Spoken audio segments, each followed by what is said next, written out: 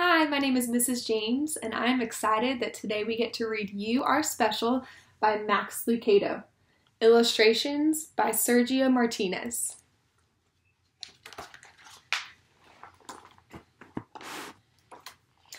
The Wimmicks were small wooden people.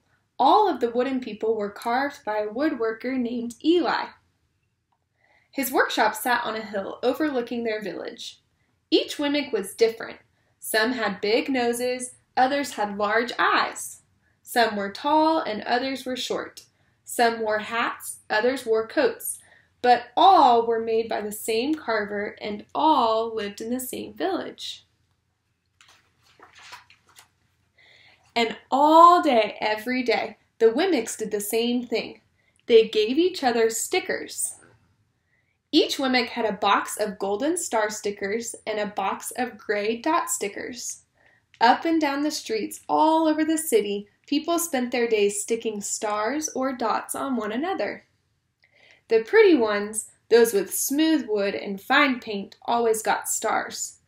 But if the wood was rough or the paint chipped, the Wimmicks gave dots.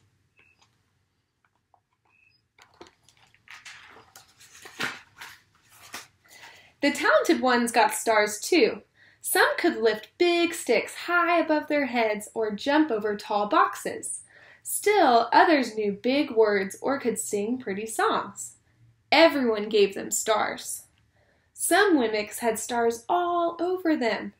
Every time they got a star, it made them feel so good. It made them want to do something else and get another star. Others, though, could do little. They got dots.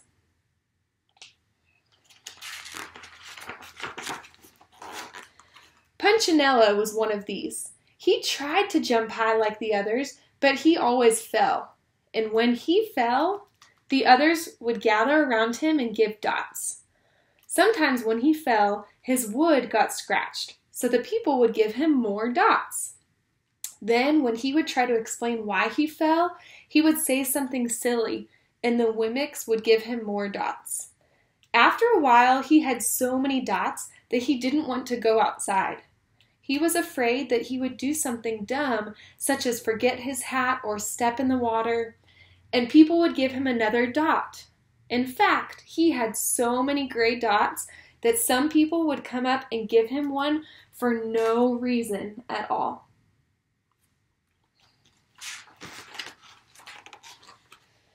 He deserves lots of dots, the wooden people would agree with one another. He's not a good wooden person. And after a while, Punchinello believed them. I'm not a good Wimmick, he would say. The few times he went outside, he hung around other Wimmicks who had a lot of dots. He felt better around them.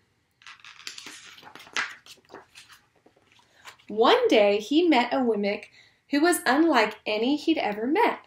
She had no dots or stars. She was just wooden. Her name was Lucia. It wasn't that people didn't try to give her stickers. It's just that the stickers didn't stick.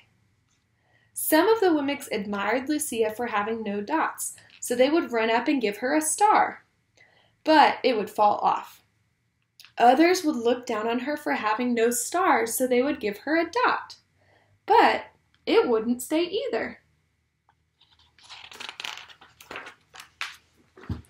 That's the way I want to be, thought Punchinello. I don't want anyone's marks. So he asked the stickerless Wimmick how she did it. It's easy, Lucia replied. Every day I go see Eli. Eli? Yes, Eli, the wood carver. I sit in the workshop with him. Why? Why don't you go find out for yourself? Go up the hill, he's there. And with that, the Wimmick who had no stickers turned and skipped away. But will he want to see me? Punchinello cried out. Lucia didn't hear. So Punchinello went home. He sat near a window and he watched the wooden people as they scurried around, giving each other stars and dots. It's not right, he muttered to himself. And he decided to go see Eli. He walked up the narrow path to the top of the hill and stepped into the big shop. His wooden eyes widened at the size of everything. The stool was as tall as he was. He had to stretch on his tiptoes to see the top of the workbench. A hammer was as long as his arm. Punchinello swallowed hard.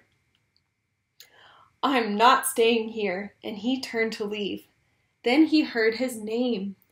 "Punchinello?" The voice was deep and strong. Punchinello stopped. "Punchinello, how good to see you! Come and let me have a look at you." Punchinello turned slowly and looked at the large bearded craftsman. "You know my name?" the little Wemmick asked. "Of course I do. I made you." Eli stooped down and picked him up and set him on the bench. The maker spoke thoughtfully as he looked at the gray dots. "Looks like you've been given some bad marks." I didn't mean to, Eli. I tried hard." "Oh, you don't have to defend yourself to me, child. I don't care what the other Wemmicks think." "You don't?" "No, and you shouldn't either. Who are they to give stars or dots? They're Wemmicks just like you." "What they think doesn't matter, Punchinello. All that matters is what I think. And I think you are pretty special." Punchinello laughed. "Me? Special? Why? I can't walk fast. I can't jump. My paint is peeling. Why do I matter to you?" Eli looked at Punchinello, put his hands on those small wooden shoulders, and spoke very slowly. "Because you are mine. That's why you matter to me." Punchinello had never had anyone look at him like this, much less his maker. He didn't know what to say. "Every day I've been hoping you'd come," Eli explained. "I came because I met someone who had no marks," said Punchinello. "I know, she told me all about you." "Why don't the stickers stay on her?" The maker spoke softly. "Because she has decided that what I think is more important than what they think. The stickers only stick if you let them." "What?" "The stickers only stick if they matter to you. The more you trust my love, the less you care about their stickers." "I'm not sure I understand." Eli smiled. "You will, but it will take time. You've got a lot of marks. For now, just come to see me every day and let me remind you how much I care."